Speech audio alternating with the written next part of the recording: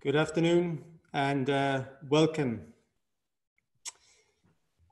We are facing an unprecedented crisis, a health crisis and an economic crisis on a global scale. Economic downturns are impossible to predict, although they are as sure as sunrise. The running joke is that experts correctly anticipated 7 out of the last 3 microeconomic events. But it is difficult to predict when it's happening. But McKinsey has researched more than 1,000 public traded companies and examined their performance since the last downturn. About 10% of those companies did better than the rest. So what made them different? Did they simply get lucky? According to McKinsey, the best 10% had a nerve system for faster decision making. So in simple terms, they argue that the best performing companies swiftly created a cross-functional task force in a time of crisis for faster decision making. So today we are joined by Don Kieffer. Don Kieffer has great experience with strategy execution and management systems. Don has worked as a general manager at Harley Davidson, and concurrently he also held a position as Vice President of Operational Excellence. Later, he became the Senior Vice President of Operations and Intermatic. Today, Don is Senior Lecturer at MIT in Boston, and he's also founder of SwiftGear Work Design, a global consultant firm. On our programs, we are privileged to work closely with Don to help many executives become better at strategy, execution, and setting up their management systems. Many executives report back to us that their benefits are impressive after their course with Don Kieffer. AVT Business School always try to find the best people around the world to help managers, leaders, and organizations perform better. Today, we hope that you will be inspired to help your people and your organization. The agenda for today is that the webinar lasts 30 minutes, and in the last 5 minutes, there will be time for Q&A. You can ask questions in the chat function, and I'll ask Don those questions in the Q&A. We're also recording this webinar, so you will see the video after this event. Hopefully, you are all comfortable seated, and you might have a cup of coffee or tea next to you. As we are streaming live from Boston, we are happy that Netflix reduced their use of internet last week, and we hope that the connection works well for you all. In the coming weeks, we'll be sharing more resources. Currently, we are creating a toolkit that we are calling Resource Collection in a Crisis to help you handle this crisis. So if you're interested, please follow us on social media or sign up for our newsletter, and we'll send information about these resources. So, ladies and gentlemen, it's a great pleasure to welcome Don Kieffer to this webinar with the title, Finding Direction in a Crisis, How to Get Everyone on the Same Page. So Don, over to you. Thank you, Jesper. You failed to emphasize my favorite job, which is teaching at AVT, which I've been doing, I guess, almost 10 years now. So I'm guessing there are many people listening today who've been in class with me or that we've had the pleasure to work. Hello to everyone, and I hope you're doing well. I'd like to offer just suggestions for working in these times of crisis when everything begins moving faster, time shrink, and new and large issues quickly. There are two things that people naturally do in times of crisis, and we're going to build on those two. The first one is they begin talking to each other. They go to phone instead of email. They go to video instead of phone. Or they go to face-to-face meetings, which is the best, most rich form of human communication there is. Email is a terrible substitute for getting together and talking. And we do another thing. We use visual tools.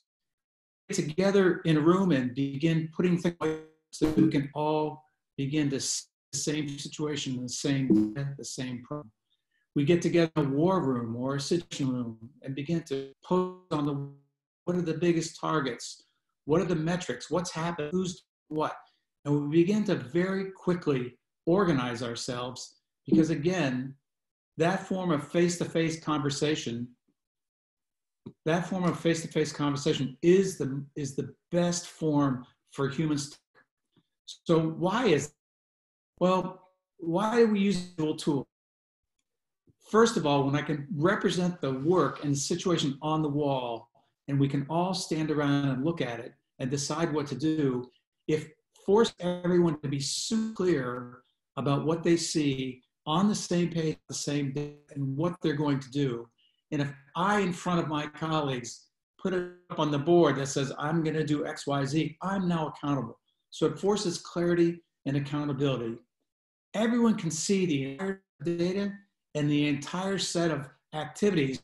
Naturally, my experience is going to begin thinking of questions that I wouldn't have seen just in an email.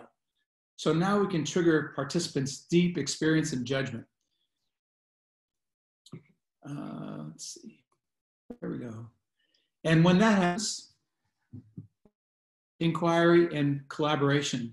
Instead of looking at my piece and defend my piece in like a normal staff meeting, now I'm asking you about yours. How does yours fit to mine? And we begin to collaborate naturally because, again, we're all looking at the same data in the same situation. We can see problems in real time, so we can solve them faster and better. We can share the learnings in real time. And most importantly, speeds decision-making and speeds deciding what we're going to do. So we can quickly meet in front of a visual wall representing the situation, decide what's happening, decide who's going to do what, and get into action quickly, coordinated action. Why does this work? Let me just give you one bit of the science. Many of you will recall this, is that we actually have two different ways our brain processes information.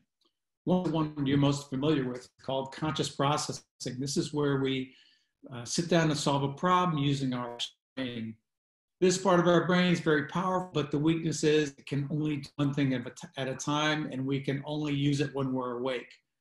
The other part of our brain, the older part of our brain, is way more powerful, and this is the part of the brain where most of our experience lies. And this part of the brain gets smarter through repetition. The way it gives us ideas is through pattern matching, not logic. So it quickly looks at all the wealth of experience and pattern you have and comes up with a solution. The benefit of this is, one, you can't control it. It's working all the time, even when you sleep, and it's very, very, very fast, faster than the other part of your brain. So this can, the problem with this part of the brain is, there's a couple problems with it. One is that sometimes it comes up with the wrong answer. It's called jumping to conclusions or jumping to solution first instead of examining the problem statement.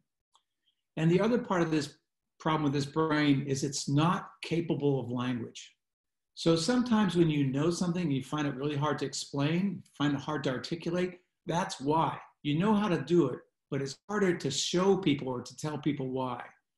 So the very act of writing the problem situation down on stupid little Post-it note board forces that brain to connect with our rational brain in ways that we can share and get smarter and articulate the issues we have and begin to see things that we think we know, but until we put it on the board, we can't really be sure. So let me give a simple structure in these times of crisis, or organizing and getting more structure to your crisis meetings, your war room meetings, or any type of meetings you're having. The most important thing is it's super clear on what the targets are. Right now, I'm getting a lot of calls from former students in the US who work in healthcare. And the first thing we're telling them is get super clear on your targets. For example, you have to stay safe, because if the healthcare workers are not safe, they can't help people. The second thing is help the patients. And third thing, maintain a supply of materials. You have to be super clear on what the priorities are. So in business, it might make we're all connected somehow virtually. Then let's make sure that the clients are okay. And third, let's make sure the cash flow is going well. Whatever those priorities are, make them clear, write them down so everyone can agree what they are. Then the next thing is on the slide, starting from the left, we're going to take all the ideas that we have about meeting those targets and put them on a thing called the priority matrix. And it's just a little simple 2x2 matrix. On one side, we're going to do impact, more impact, less impact. And on the other, we're going to do effort, high effort, low effort. And we're going to put all these ideas and sort them together by standing in front of the board and moving until we agree on the relative priority of all the ideas that we have. Most of the times when I do this, they break up into three kind of natural groupings. Up in the upper right-hand corner, there are ones that take little effort but are powerful. They're very fast and have a lot of effect. And we're going to go to those. In the middle section, there are some things take a little more effort, a little less impact, and we're going to talk about those and decide. And usually we have more ideas to do, and so the ones in the bottom left, we have to wait if we actually have to do it. In the next middle section, you see a column called Next. This is kind of a gate, kind of like the airplane, if you remember an analogy I'm teaching, which is, when's the last time you change how many people fly, who's flying on the airplane? And the answer is when they close the door. So this is the airplane door, and this is where we control how many activities we take from thinking about them to doing them. The problem is if we start working on them all, you're going to flood the system and you're going to be highly ineffective. What we want to do is just have the priority, give one problem or two problems to one person, let them get it done with no delay, and then go get the next one. This is called the pull system. They use it in manufacturing all the time. But the idea is I can only work on one thing at a time. So if you give me 4, I'm just switching back and forth and back and forth. But if we decide what the top priority is for me to do, and I can go do it, focus on it without switching around, without interruption, and get it done, you're actually going to increase the amount of work you can do at least by 30, 40%, at least. So that center section of the next is kind of a gate, and we're only going to let the other pieces in when someone has the capacity to do work. So the issue board is where we're actually solving problems. And you can see, just if anyone knows the structured format of A3 or DMAIC, we can split problem solving up into different stages. And I've done it here, 4 simple ones. First, the problem is clear and it's assigned. So we have Helen's column, a row, we have Merritt's row, we have Casper's row, and Rudy's row. The next piece they're going to do is they're going to go investigate it, then they're going to design the solution, and then they're going to implement it.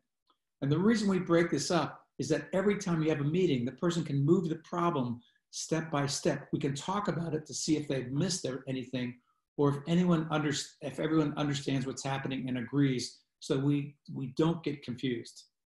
This is really important. It has a lot of kind of really clever little tricks in it. 1, the visualization to get super clear. 2, get all the ideas on the wall. 3, assign them, but not too many, 1 at a time to keep good productivity. So let me show you a picture.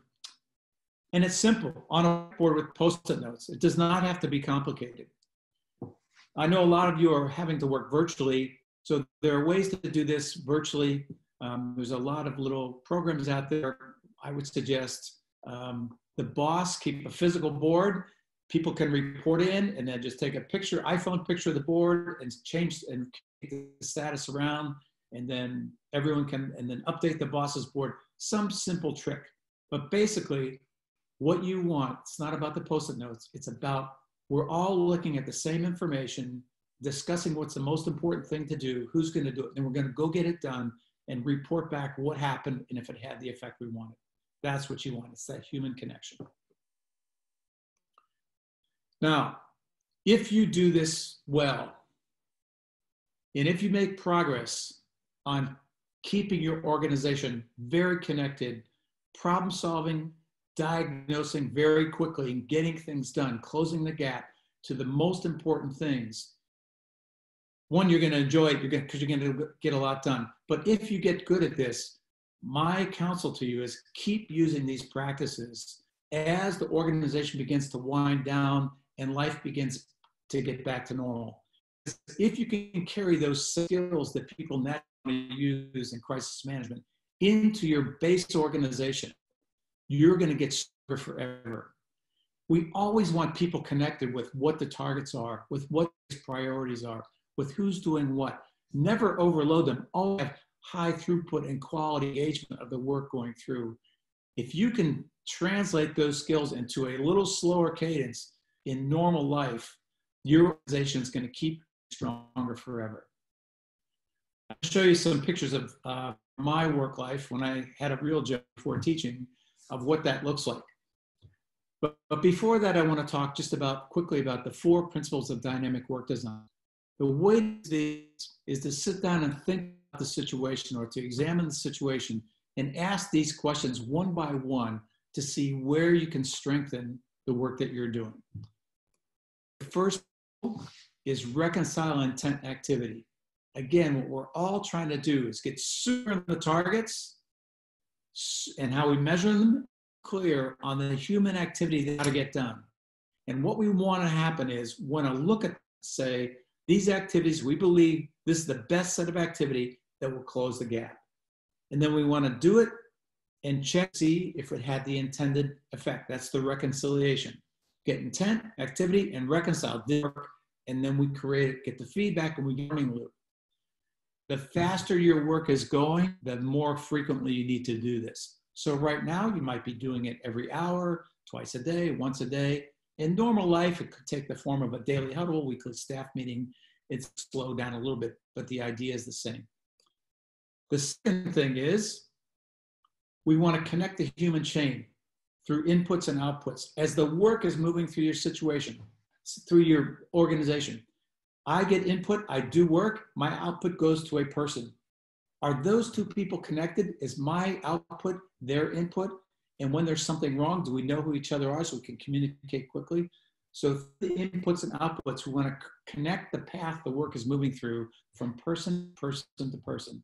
Not by department, not by process, by person, regardless if they're a supplier, they're in a different department, in a different organization, it doesn't matter.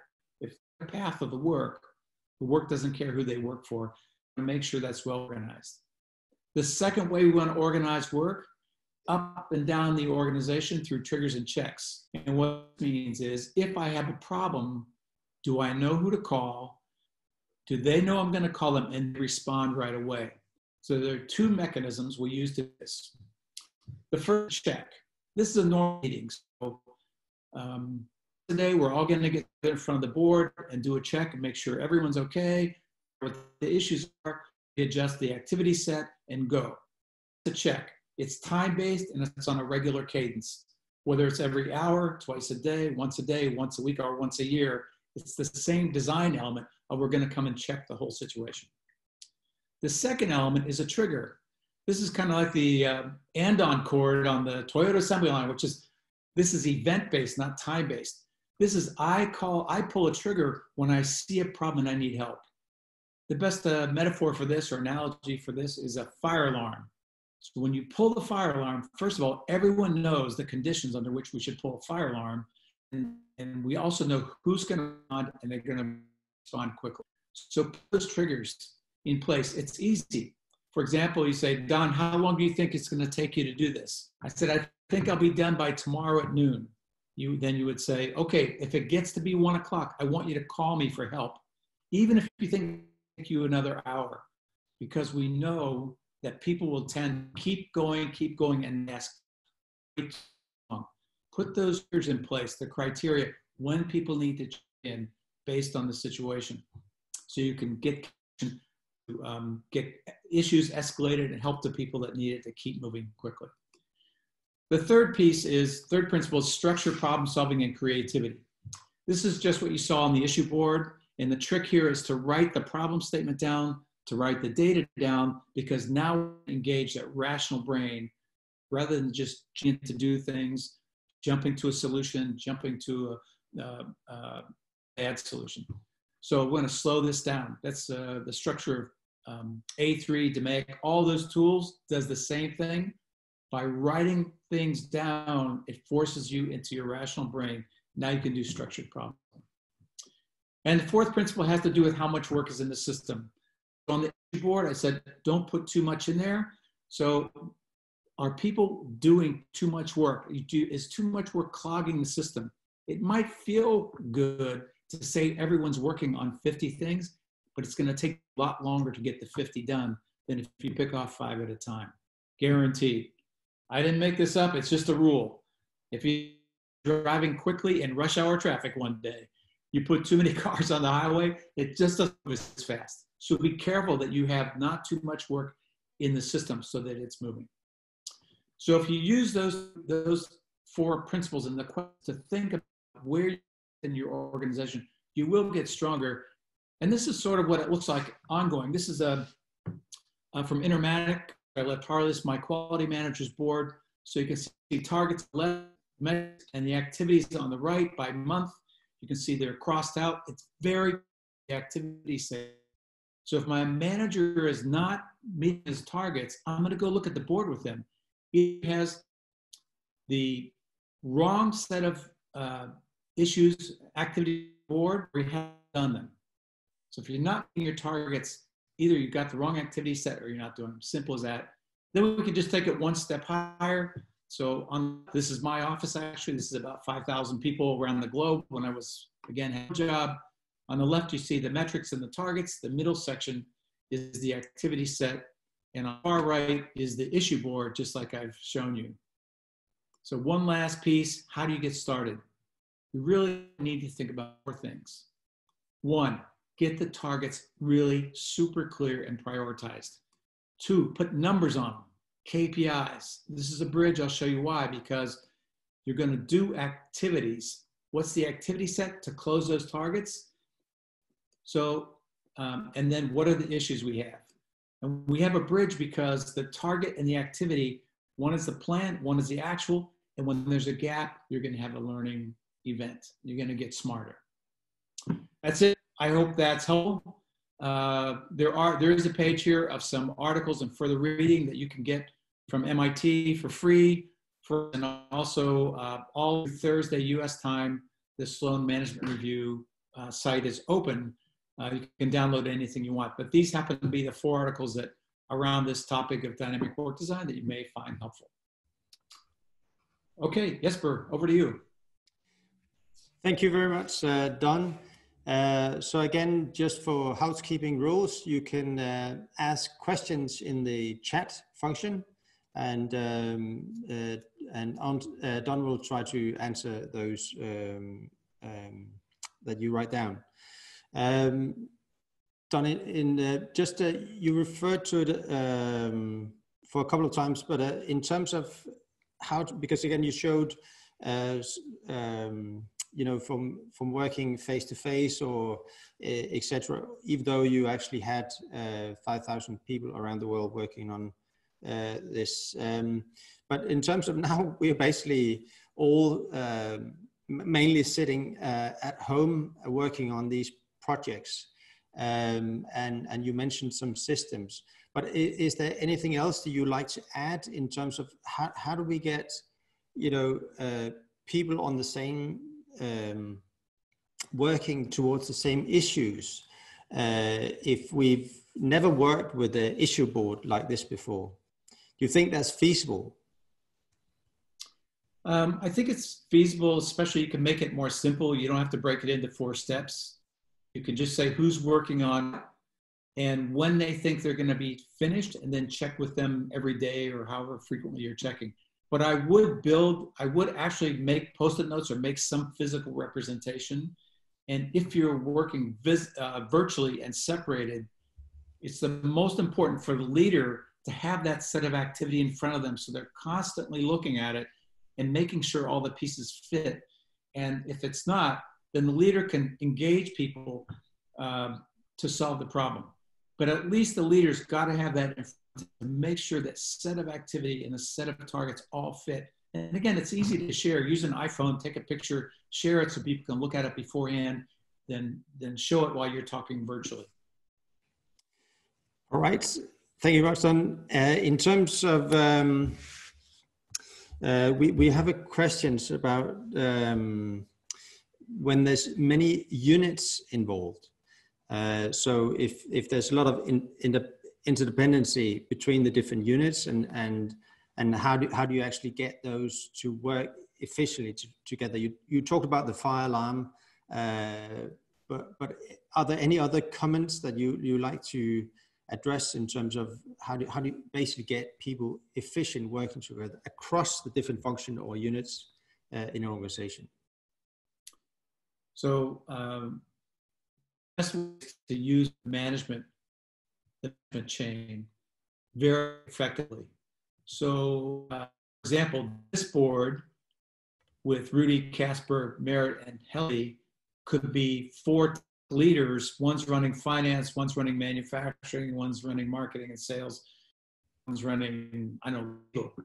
So they have a high level view of what's happening, but then they are going to, once the leadership is integrated, now they go down, and it's not just about their department. They can communicate why, Helly or Merritt can communicate why this task is important to the entire organization. And then they can do a local board to break that problem down and on down the chain. So the most important thing is to get the management at a high level in one mind about what the most important things. So as you pass it down step by step to remote places, people know why the tasks that they're doing, how it fits into the bigger picture and why. And then they're more motivated to help, and they're connected. So we'll use the management chain for that, which they're supposed to be doing anyway, but it's not always the case. There's always a lot of, silos, and I want to do this, that. But most important for a leader to get the management on the same page. We call this, where's your homeroom? The top leaders, the homeroom should be in the staff meeting. Their homeroom is not in their meeting. So like my homeroom, if I'm head of legal, is not legal. My homeroom is the corporate meeting. And I go to legal to get legal to do what we need as a group, not come to the group representing legal to fight for my piece. So where is your homeroom? Is it your function or is it your colleagues? Should be the higher level to make sure the organization is tied together well. Great. Thank you much, Don. In terms of how you manage the timeline, because of course it's not on the board here, but would you have specific dates that also on the issue board, or how do you make sure that people actually adhere to the different timelines throughout fixing the problem? Yeah, it's a good question. And there are a couple ways to think about this. The first thing is the way you work has got to be going as fast or faster than the external world. So right now, the external world is changing very quickly. So people need to be meeting at least every day, sometimes twice a day, some 3 times a day, depending on how fast their world is changing. Now, when things slow down, you can go back and spread those meetings out. But right now, things are happening so fast, you could almost probably make decisions at least every day, sometimes twice a day with this. Things are moving this fast. If you're having meetings too frequently, there hasn't been enough change to decide anything, then spread it out a little bit. The other thing is that if we say how quickly things need to be done, then instead of saying, Jesper, you have to get this done, I go, Jesper, how fast do you think you can get it done? I want to ask the person that's going to do the work. Now, Jesper says, Don, I can do that quickly. Great. Then put your number on the ticket and work to your own timeline. But if I need it done in 1 day and Jesper said it's going to take me 2 days, then we're going to look at the group and say, how can we help get this done in 1 day? Because it has to be done. Don't just yell at Jesper to work faster. Let's think of the structure of the work and see if we can help and put the activity set together to collapse it in that 1 day. So I'm going to work more with the estimates that people give me. And there's another reason this works. It's like a double loop learning. If I ask you how long it's going to take you, then it's your target. Now you're motivated. Hey, I said I would be done in 2 days. I'm going to try to get done in 2 days. Or if I tell you to get done in 2 days, you go like, no, that's impossible. It's 2.5, it's Don's target. So I think getting people to commit to what they think is actually going to take creates a learning loop and some commitment and accountability in their own mind. Perfect. Thank you, Don. There's a couple of more practical questions about online tools that might be available. You mentioned a few, but in terms of having, Post-it notes on some kind of, do you know of any particular good tools? Yes, there are many out there. I only know a few of them. Trello is one where you could just put Post-its in a column and move them virtually.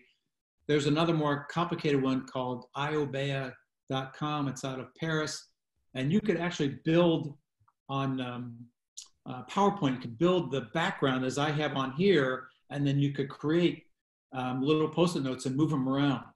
My suggestion is not to get caught up with the software, because what you're going to do is you're going to get more focused on getting the software working and working the bugs out, and then blame the problem on the software than getting the work done. Do that later when things slow down. Don't mess with the software. Try to stay physical, really simple tools, and move quickly. All right.